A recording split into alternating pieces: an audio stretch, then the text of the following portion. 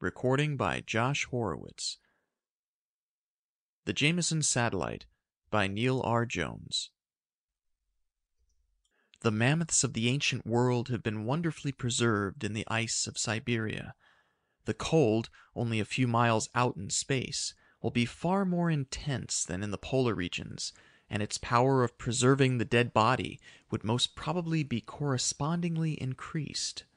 When the hero scientist of this story knew he must die, he conceived a brilliant idea for the preservation of his body, the result of which even exceeded his expectations. What, how, and why are cleverly told here. Prologue. The Rocket Satellite.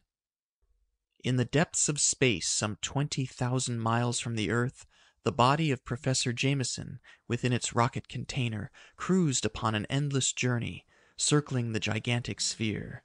The rocket was a satellite of the huge revolving world around which it held to its orbit. In the year 1958, Professor Jameson had sought for a plan whereby he might preserve his body indefinitely after his death. He had worked long and hard upon the subject. Since the time of the pharaohs, the human race had looked for a means by which the dead might be preserved against the ravages of time. Great had been the art of the Egyptians in the embalming of their deceased, a practice which was later lost to humanity of the ensuing mechanical age, never to be rediscovered. But even the embalming of the Egyptians, so Professor Jameson had argued, would be futile in the face of millions of years, the dissolution of the corpses being just as eventual as immediate cremation following death. The professor had looked for a means by which the body could be preserved perfectly forever. But eventually he had come to the conclusion that nothing on earth is unchangeable beyond a certain limit of time. Just as long as he sought an earthly means of preservation, he was doomed to disappointment. All earthly elements are composed of atoms, which are forever breaking down and building up, but never destroying themselves. A match may be burned, but the atoms are still unchanged, having resolved themselves into smoke, carbon dioxide, ashes, and certain basic elements. It was clear to the professor that he could never accomplish his purpose if he were to employ one system of atomic structure, such as embalming fluid or other concoction, to preserve another system of atomic structure, such as the human body, when all atomic structure is subject to universal change, no matter how slow. He had then soliloquized upon the possibility of preserving the human body in its state of death until the end of all earthly time, to that day when the earth would return to the sun from which it had sprung. Quite suddenly one day he had conceived the answer to the puzzling problem which obsessed his mind, leaving him awed with its wild, uncanny potentialities. He would have his body shot into space, enclosed in a rocket to become a satellite of the Earth as long as the Earth continued to exist. He reasoned logically. Any material substance, whether of organic or inorganic origin, cast into the depths of space would exist indefinitely. He had visualized his dead body enclosed in a rocket, flying off into the illimitable maw of space. He would remain in perfect preservation, while on Earth millions of generations of mankind would live and die, their bodies to molder into the dust of the forgotten past. He would exist in this unchanged manner until the day when mankind, beneath a cooling sun, should fade out forever in the chill, thin atmosphere of a dying world. And still his body would remain intact, and as perfect in its rocket container as on that day of the far-gone past when it had left the earth to be hurled out on its career. What a magnificent idea! At first he had been assailed with doubts. Suppose his funeral rocket landed upon some other planet, or, drawn by the pull of the great sun, were thrown into the flaming folds of the incandescent sphere. Then the rocket might continue on out of the solar system, plunging through the endless seas of space for millions of years, to finally enter the solar system of some far-off star, as meteors often enter ours. Suppose his rocket crashed upon a planet, or the star itself, or became a captive satellite of some celestial body. It had been at this juncture that the idea of his rocket becoming the satellite of the Earth had presented itself, and he had immediately incorporated it into his scheme. The professor had figured out the amount of radium necessary to carry the rocket far enough away from the Earth so that it would not turn around and crash, and still not be so far away but what the Earth's gravitational attraction would keep it from leaving the vicinity of the Earth in the solar system. Like the moon, it would forever revolve around the Earth. He had chosen an orbit 65,000 miles from the Earth for his rocket to follow.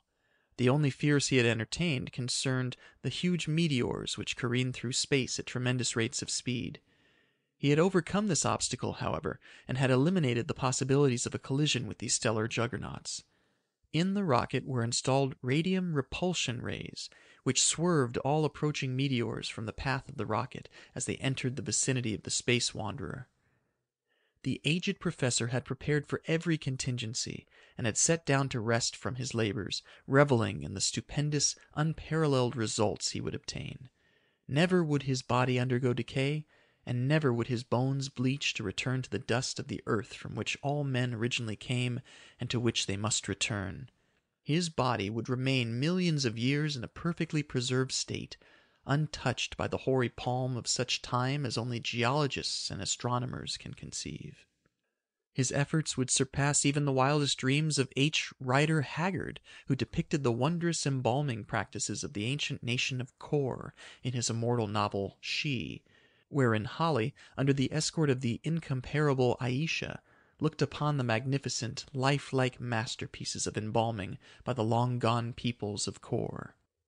With the able assistance of a nephew who carried out his instructions and wishes following his death, Professor Jameson was sent upon his pilgrimage into space within the rocket he himself had built. The nephew and heir kept the secret forever locked in his heart. Generation after generation had passed upon its way. Gradually, humanity had come to die out, finally disappearing from the earth altogether. Mankind was later replaced by various other forms of life which dominated the globe for their allotted spaces of time before they too became extinct.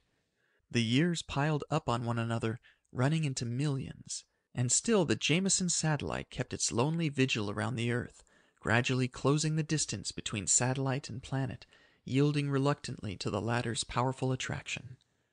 40 million years later, its orbit ranged some 20,000 miles from the Earth, while the dead world edged ever nearer the cooling sun whose dull red ball covered a large expanse of the sky.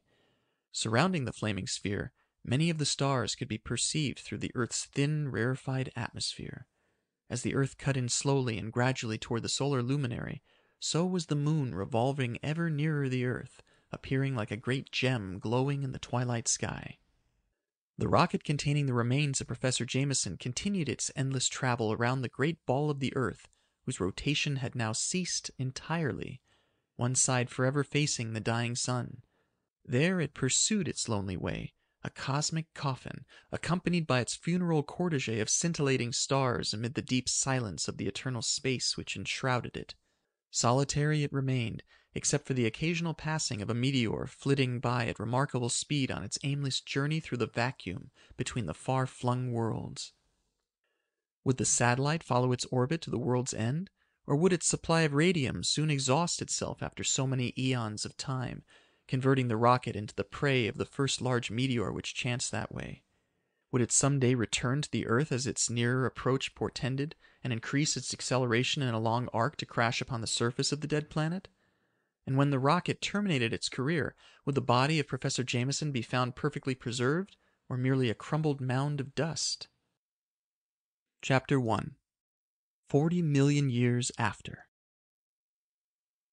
Entering within the boundaries of the solar system, a long, dark, pointed craft sped across the realms of space toward the tiny point of light which marked the dull red ball of the dying sun, which would someday lie cold and dark forever.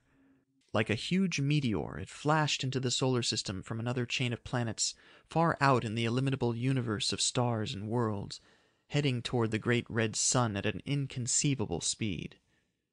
Within the interior of the space traveler, queer creatures of metal labored at the controls of the space flyer, which juggernauted on its way toward the far-off solar luminary. Rapidly it crossed the orbits of Neptune and Uranus and headed sunward. The bodies of these queer creatures were square blocks of a metal closely resembling steel, while for appendages, the metal cube was upheld by 4 jointed legs capable of movement. A set of 6 tentacles, all metal, like the rest of the body, curved outward from the upper half of the cubic body. Surmounting it was a queer-shaped head rising to a peak in the center and equipped with a circle of eyes all the way around the head. The creatures, with their mechanical eyes equipped with metal shutters, could see in all directions. A single eye pointed directly upward, being situated in the space of the peaked head, resting in a slight depression of the cranium. These were the Zoromes of the planet Zor, which rotated on its way around a star millions of light years distant from our solar system. The Zoromes, several 100,000 years before, had reached a stage in science where they searched for immortality and eternal relief from bodily ills and various deficiencies of flesh and blood anatomy. They had sought freedom from death and had found it, but at the same time they had destroyed the propensities for birth. And for several 100,000 years there had been no births and few deaths in the history of the Zoromes. This strange race of people had built their own mechanical bodies, and by operation upon one another had removed their brains to the metal heads from which they directed the functions and movements of their inorganic anatomies. There had been no deaths due to worn-out bodies. When one part of the mechanical men wore out, it was replaced by a new part, and so the Zoromes continued living their immortal lives, which saw few casualties. It was true that since the innovation of the machines, there had been a few accidents which had seen the destruction of the metal heads with their brains.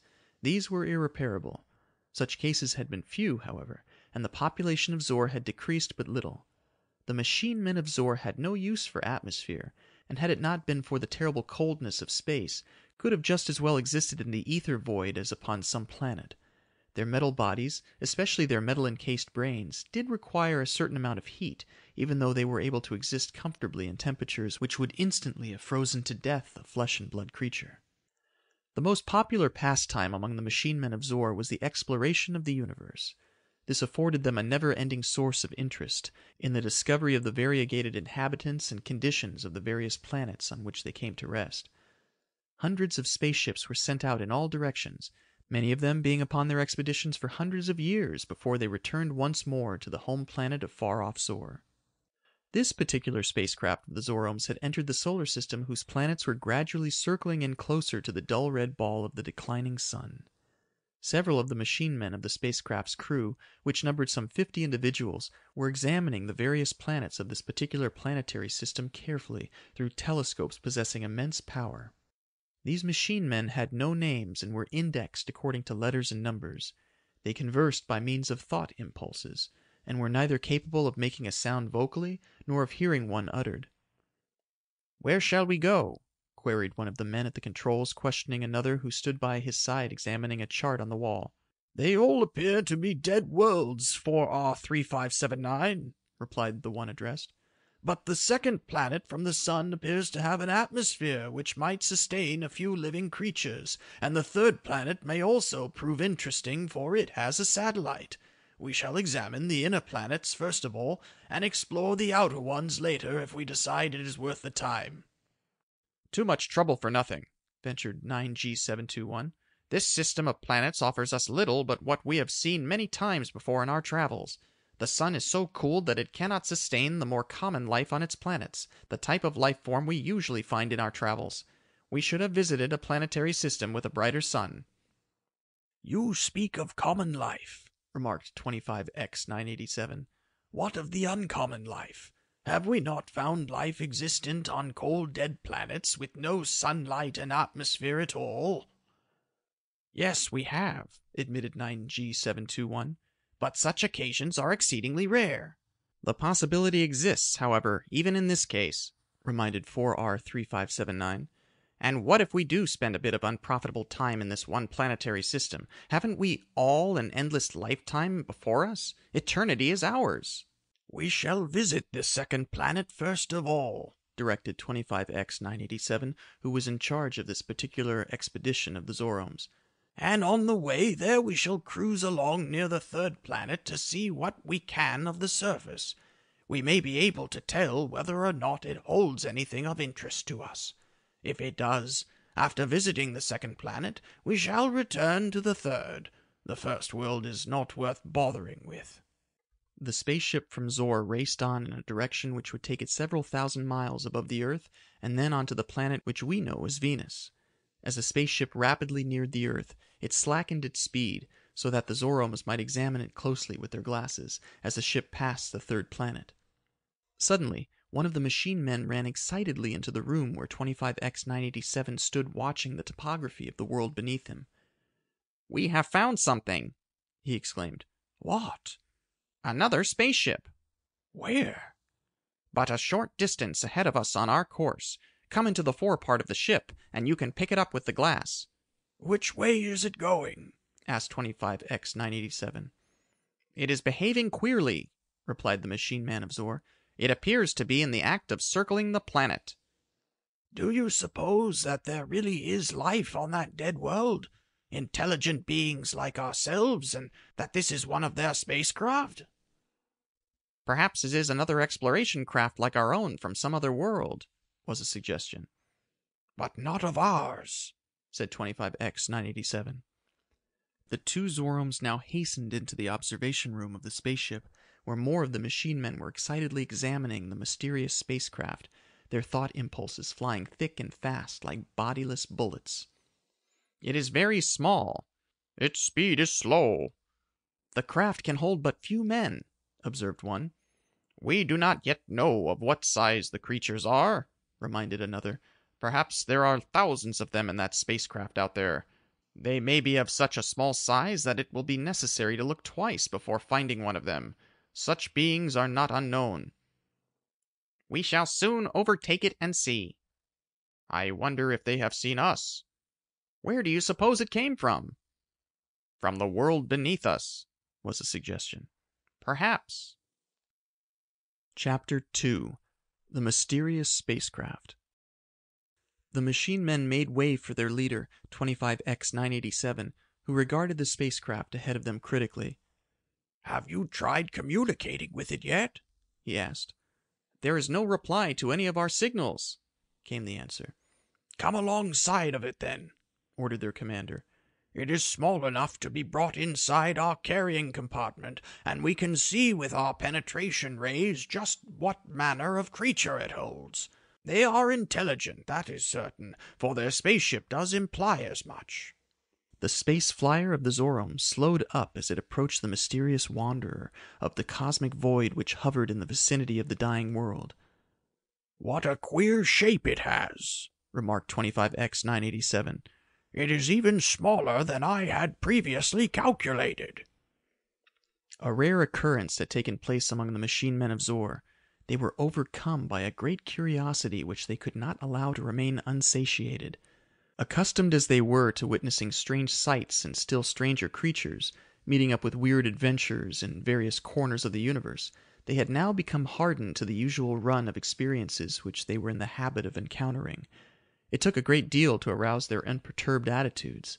Something new, however, about this queer spacecraft had gripped their imaginations, and perhaps a subconscious influence asserted to their minds that here they have come across an adventure radically unusual.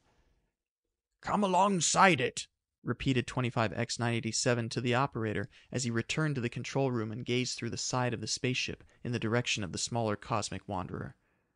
"I'm trying to," replied the machine man, "but it seems to jump away a bit every time I get within a certain distance of it.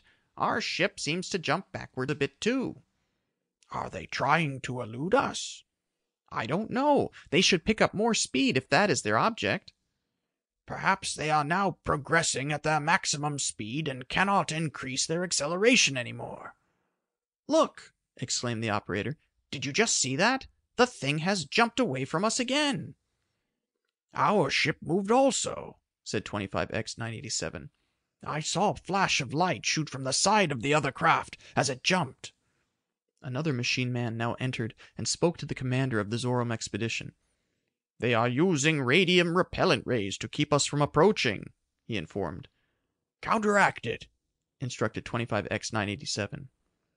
The man left, and now the machine man at the controls of the craft tried again to close with the mysterious wanderer of the space between planets.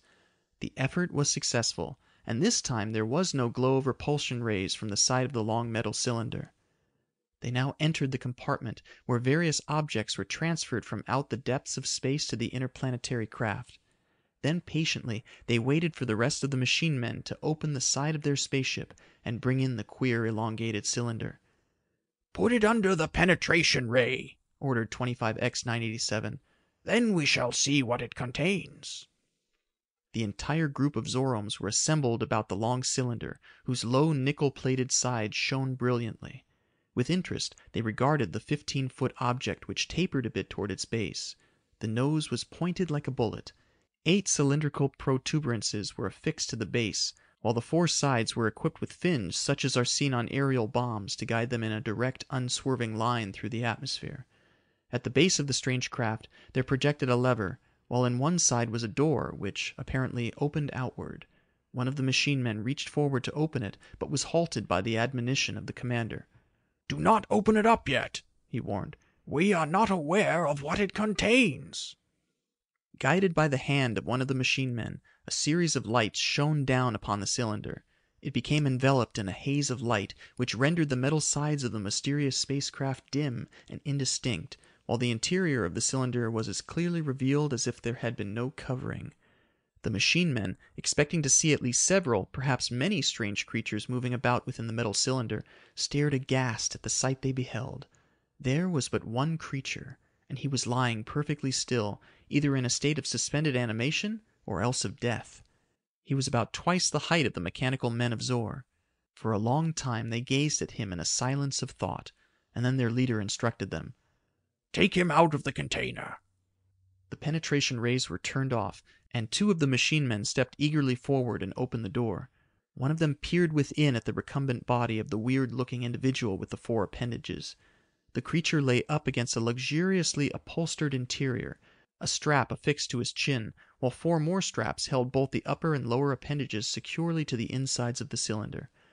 The machine man released these, and with the help of his comrade, removed the body of the creature from the cosmic coffin in which they had found it. "He is dead," pronounced one of the machine men after a long and careful examination of the corpse. "He has been like this for a long time." "There are strange thought impressions left upon his mind," remarked another.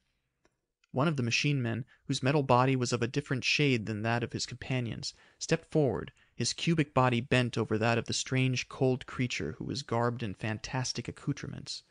He examined the dead organism a moment, and then he turned to his companions. "Would you like to hear his story?" he asked. "Yes," came the concerted reply. "You shall, then," was the ultimatum. "Bring him into my laboratory. I shall remove his brain and stimulate the cells into activity once more. We shall give him life again, transplanting his brain into the head of one of our machines." With these words, he directed 2 of the Zoromes to carry the corpse into the laboratory. As the spaceship cruised about in the vicinity of this 3rd planet, which 25X-987 had decided to visit on finding the metal cylinder with its queer inhabitant, 8B-52, the experimenter, worked unceasingly in his laboratory to revive the long-dead brain cells to action once more. Finally, after consummating his desires and having his efforts crowned with success, he placed the brain within the head of a machine. The brain was brought to consciousness. The creature's body was discarded after the all-important brain had been removed. Chapter 3. Recalled to Life. As Professor Jameson came to, he became aware of a strange feeling. He was sick. The doctors had not expected him to live. They had frankly told him so, but he had cared little in view of the long, happy years stretched out behind him. Perhaps he was not to die yet. He wondered how long he had slept, how strange he felt, as if he had no body. Why couldn't he open his eyes? He tried very hard. A mist swam before him. His eyes had been open all the time, but he had not seen before. That was queer, he ruminated. All was silent about his bedside. Had all the doctors and nurses left him to sleep, or to die?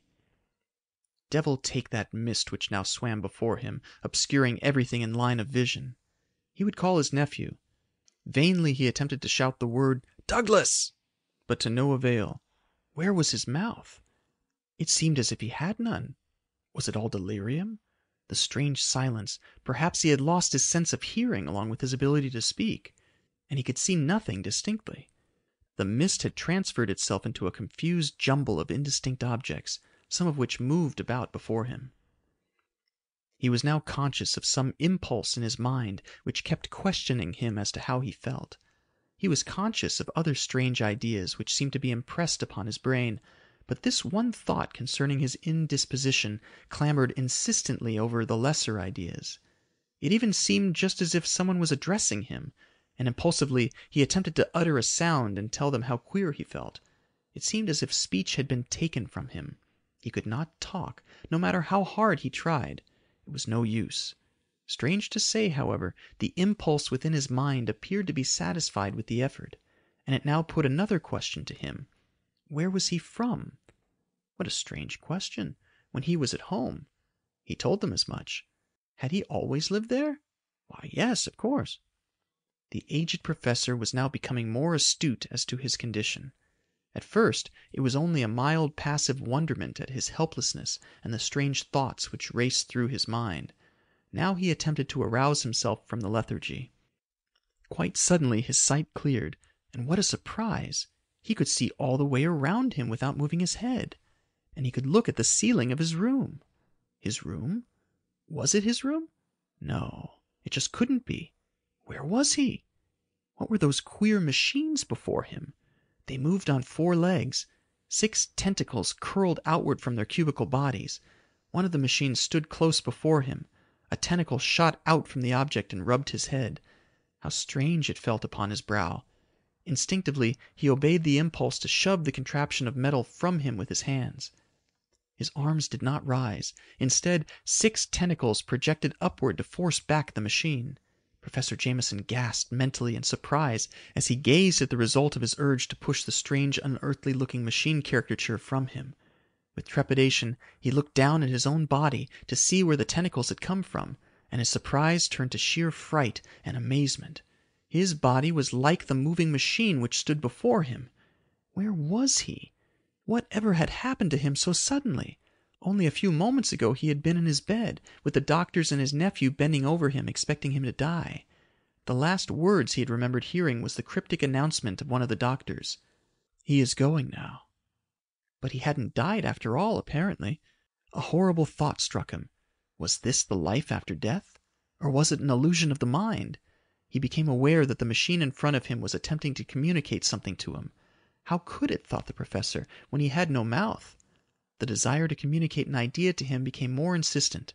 The suggestion of the machine man's question was in his mind. Telepathy, thought he.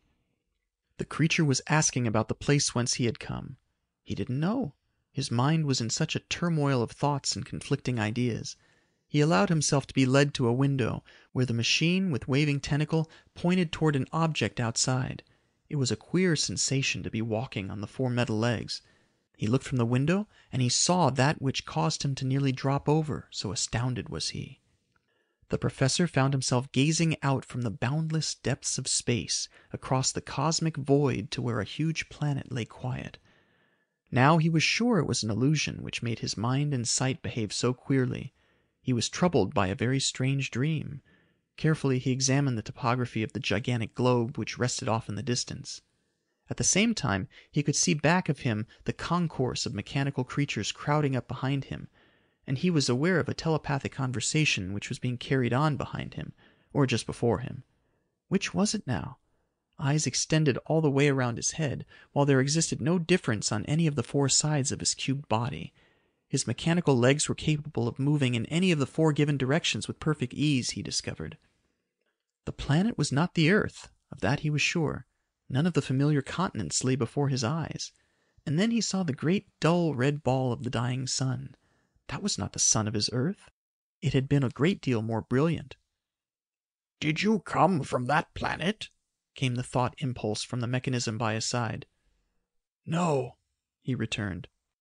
He then allowed the machine men, for he assumed that they were machine men, and he reasoned that somehow or other they had by some marvelous transformation made him over just as they were, to lead him through the craft of which he now took notice for the first time. It was an interplanetary flyer, or spaceship, he firmly believed. 25X987 now took him to the compartment which they had removed him to from the strange container they had found wandering in the vicinity of the nearby world.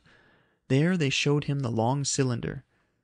"It's my rocket satellite," exclaimed Professor Jameson to himself, though in reality every one of the machine men received his thoughts plainly. "What is it doing here?" "We found your dead body within it," answered 25X987. "Your brain was removed to the machine after having been stimulated into activity once more. Your carcass was thrown away." Professor Jameson just stood dumbfounded by the words of the machine men. "So I did die," exclaimed the professor, "and my body was placed within the rocket to remain in everlasting preservation until the end of all earthly time. Success! I have attained unrivaled success." He then turned to the machine man. "How long have I been that way?" he asked excitedly. "How should we know?" replied the Zorome.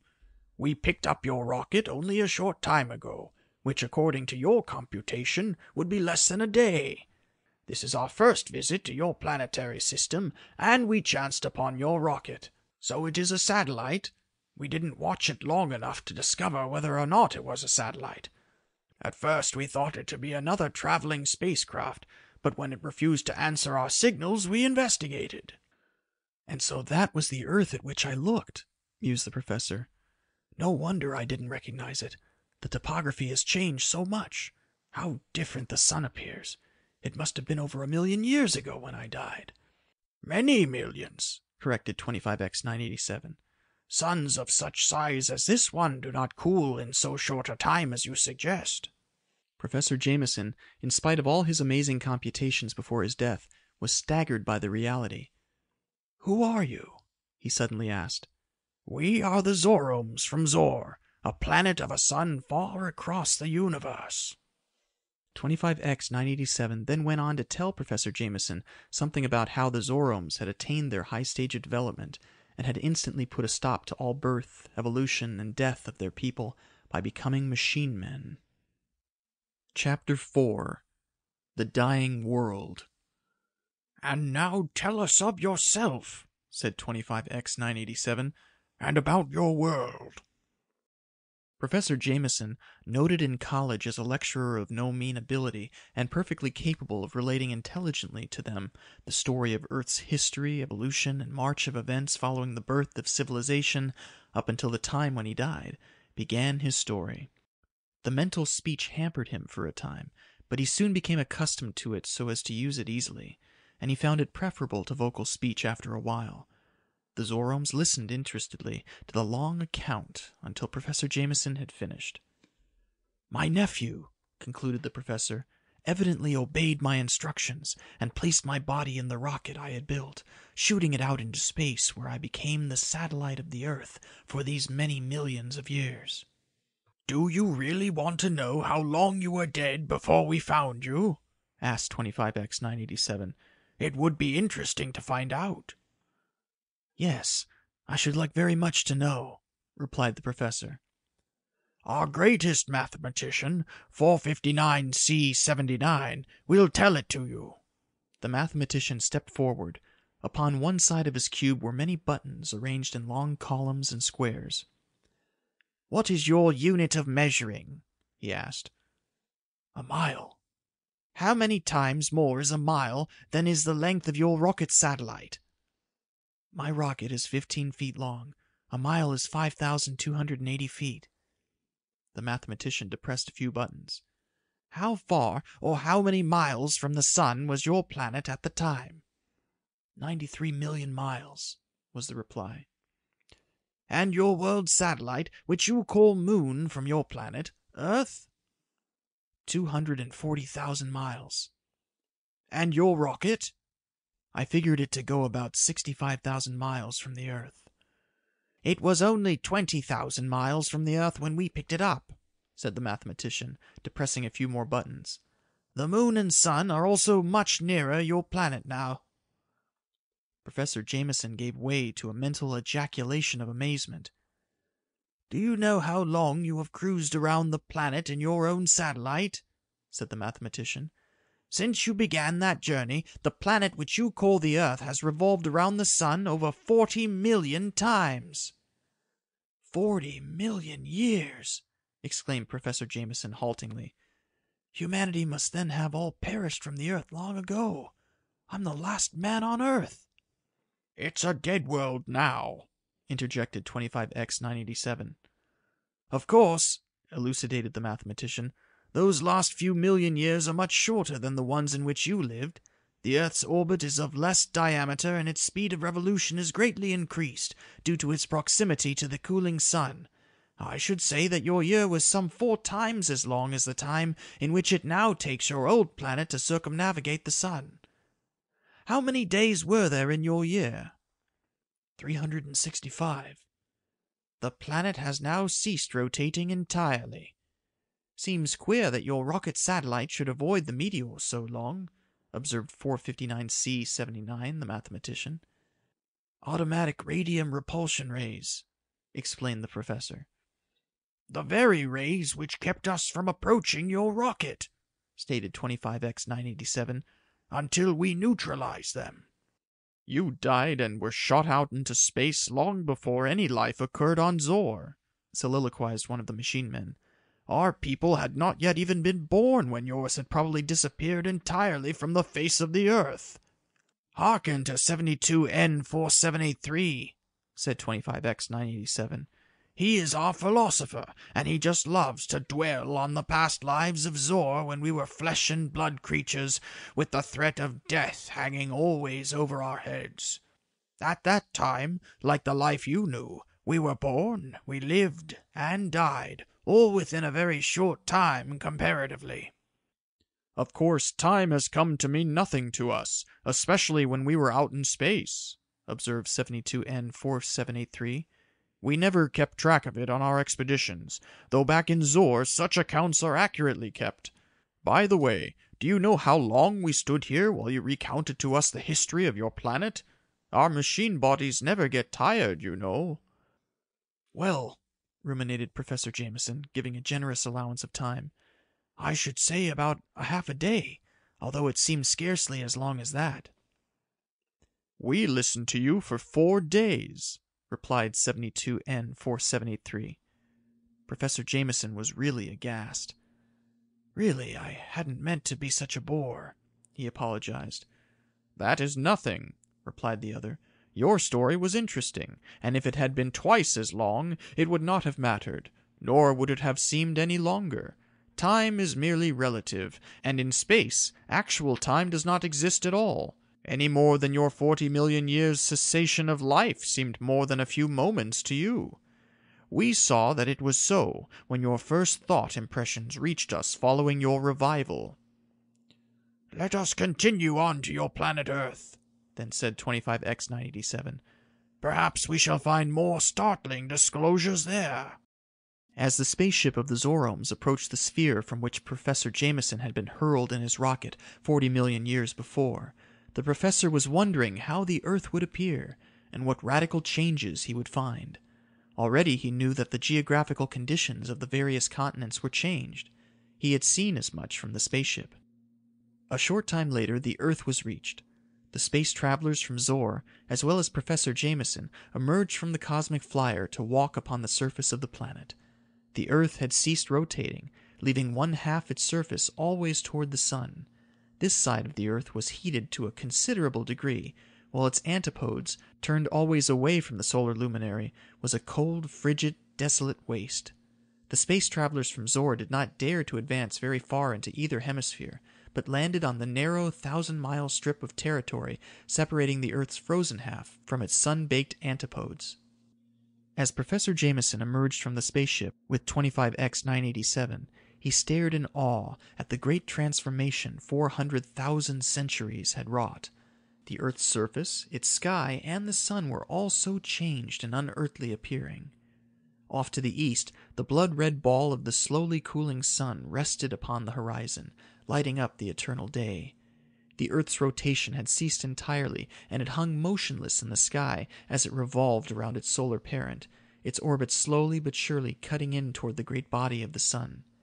The 2 inner planets, Mercury and Venus, were now very close to the blood-red orb, whose scintillating, dazzling brilliance had been lost in its cooling process.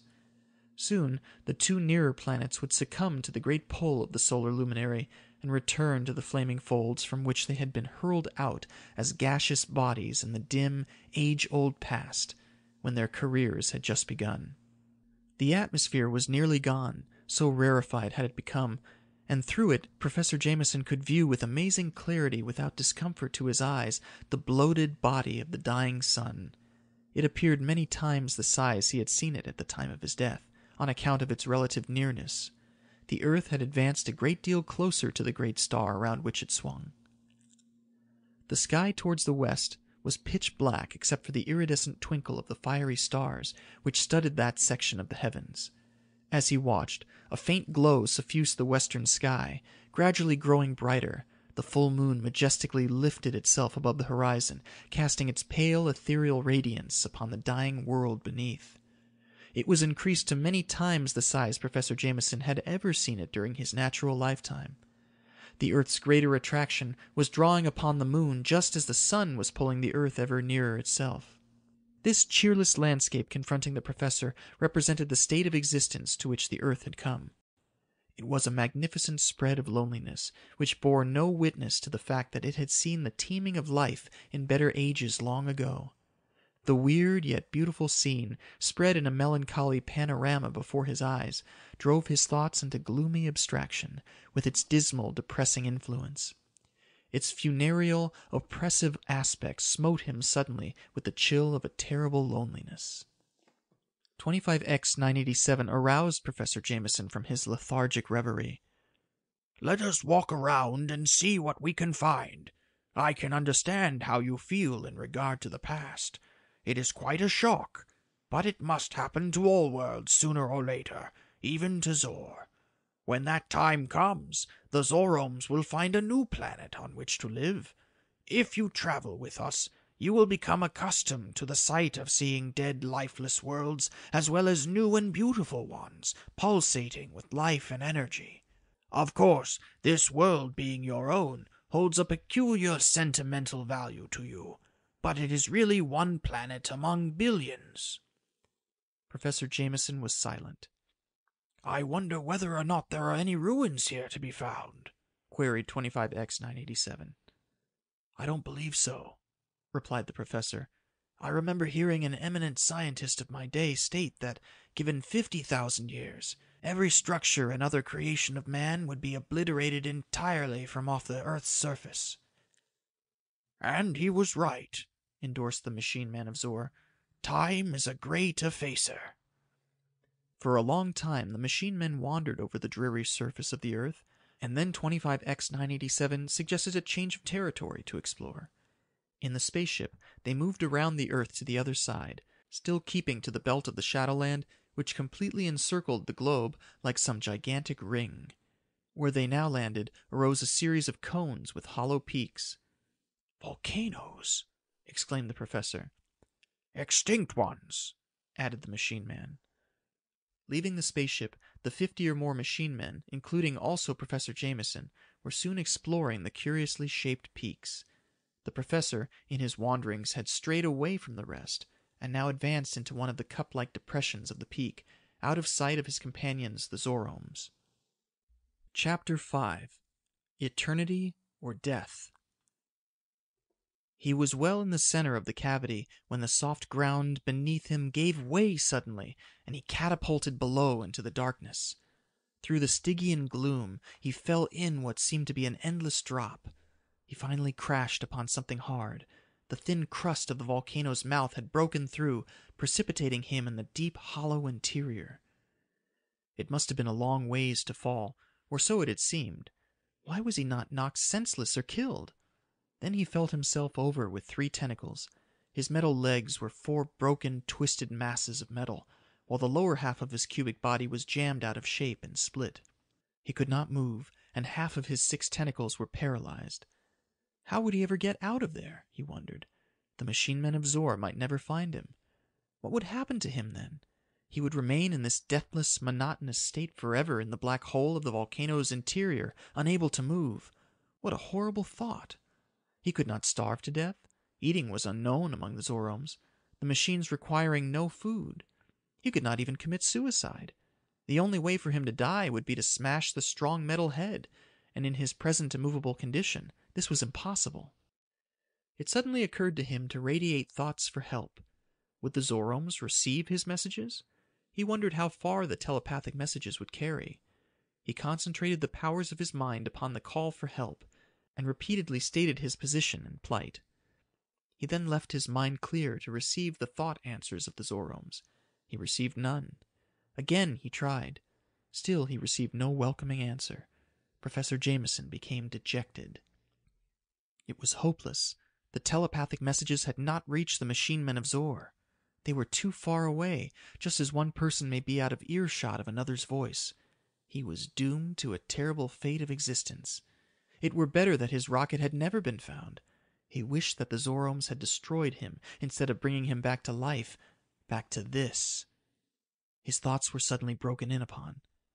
"We're coming! Don't give up hope!" If the professor's machine body had been equipped with a heart, it would have sung for joy at these welcome thought impressions. A short time later, there appeared in the ragged break of the volcano's mouth, where he had fallen through, the metal head of one of the machine men. "We shall have you out of there soon," he said. The professor never knew how they managed it, for he lost consciousness under some strange ray of light they projected down upon him in his prison. When he came to consciousness once more, it was to find himself inside the spaceship. "If you had fallen and smashed your head, it would have been all over with you," were the first thought impulses which greeted him. "As it is, however, we can fix you up first rate." "Why didn't you answer the first time I called to you?" asked the professor. "Didn't you hear me?" "We heard you, and we answered, but you didn't hear us. You see, your brain is different than ours, and though you can send thought waves as far as we can, you cannot receive them from such a great distance." "I'm wrecked," said the professor, gazing at his twisted limbs, paralyzed tentacles, and jammed body. "We shall repair you," came the reply. "It is your good fortune that your head was not crushed." "What are you going to do with me?" queried the professor. "Will you remove my brains to another machine?" "No, it isn't necessary. We shall merely remove your head and place it upon another machine body." The Zoromes immediately set to work upon the task, and soon had Professor Jameson's metal head removed from the machine which he had wrecked in his fall down the crater. All during the painless operation, the professor kept up a series of thought exchanges and conversation with the Zoromes, and it seemed but a short time before his head surmounted a new machine and he was ready for further exploration. In the course of his operation, the spaceship had moved to a new position, and now as they emerged, 25X-987 kept company with Professor Jameson. "I must keep an eye on you," he said. "You will be getting into more trouble before you get accustomed to the metal bodies." But Professor Jameson was doing a great deal of thinking. Doubtlessly, these strange machine men who had picked up his rocket in the depths of space and had brought him back to life were expecting him to travel with them and become adopted into the ranks of the Zoromes. Did he want to go with them? He couldn't decide. He had forgotten that the machine men could read his innermost thoughts. "You wish to remain here alone upon the earth?" asked 25X-987. "It is your privilege if you really want it so." "I don't know," replied Professor Jameson truthfully. He gazed at the dust around his feet. It had probably been the composition of men, and had changed from time to time into various other atomic structures, of other queer forms of life which had succeeded mankind. It was the law of the atom which never died, and now he had within his power perpetual existence. He could be immortal if he wished. It would be an immortality of never-ending adventures in the vast, endless universe among the galaxy of stars and planets. A great loneliness seized him. Would he be happy among these machine men of another far-off world, among these Zoromes? They were kindly and solicitous of his welfare. What better fate could he expect? Still, a longing for his own kind arose in him, the call of humanity. It was irresistible. What could he do? Was it not in vain? Humanity had long since disappeared from the earth, millions of years ago. He wondered what lay beyond the pales of death, the real death, where the body decomposed and wasted away to return to the dust of the earth and assume new atomic structures.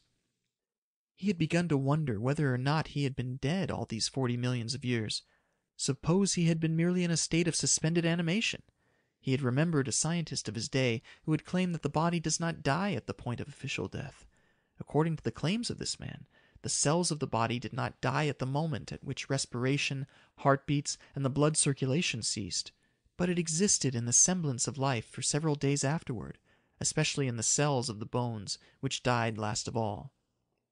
Perhaps when he had been sent out into space in his rocket right after his death, the action of the cosmic void was to halt his slow death of the cells in his body, and hold him in suspended animation during the ensuing millions of years. Suppose he should really die, destroying his own brain. What lay beyond a real death? Would it be a better plane of existence than the Zoromes could offer him? Would he rediscover humanity, or had they long since arisen to higher planes of existence or reincarnation? Did time exist beyond the mysterious portals of death? If not, then it was possible for him to join the souls of the human race. Had he really been dead all this time? If so, he knew what to expect in case he really destroyed his own brain. Oblivion. Again, the intense feeling of loneliness surged over him and held him within its melancholy grasp. Desperately, he decided to find the nearest cliff and jump from it, head first. Humanity called. No man lived to companion him. His 4 metal limbs carried him swiftly to the summit of a nearby precipice.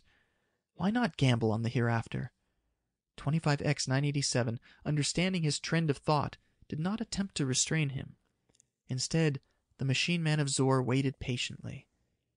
As Professor Jameson stood there meditating upon the jump which would hurl him now into a new plane of existence, or into oblivion, the thought transference of 25X-987 reached him. It was laden with the wisdom born of many planets and thousands of centuries' experience. "Why jump?" asked the machine man. "The dying world holds your imagination within a morbid clutch. It is all a matter of mental condition. Free your mind of this fascinating influence, and come with us to visit other worlds. Many of them are both beautiful and new. You will then feel a great difference. Will you come?" The professor considered for a moment as he resisted the impulse to dive off the declivity to the enticing rocks far below. An inspiration seized him. Backing away from the edge of the cliff, he joined 25X-987 once more. "I shall come," he stated. He would become an immortal after all, and join the Zoromes in their never-ending adventures from world to world. They hastened to the spaceship to escape the depressing, dreary influence of the dying world, which had nearly driven Professor Jameson to take the fatal leap to oblivion. End of The Jameson Satellite by Neil R. Jones. Recording by Josh Horowitz, Los Angeles.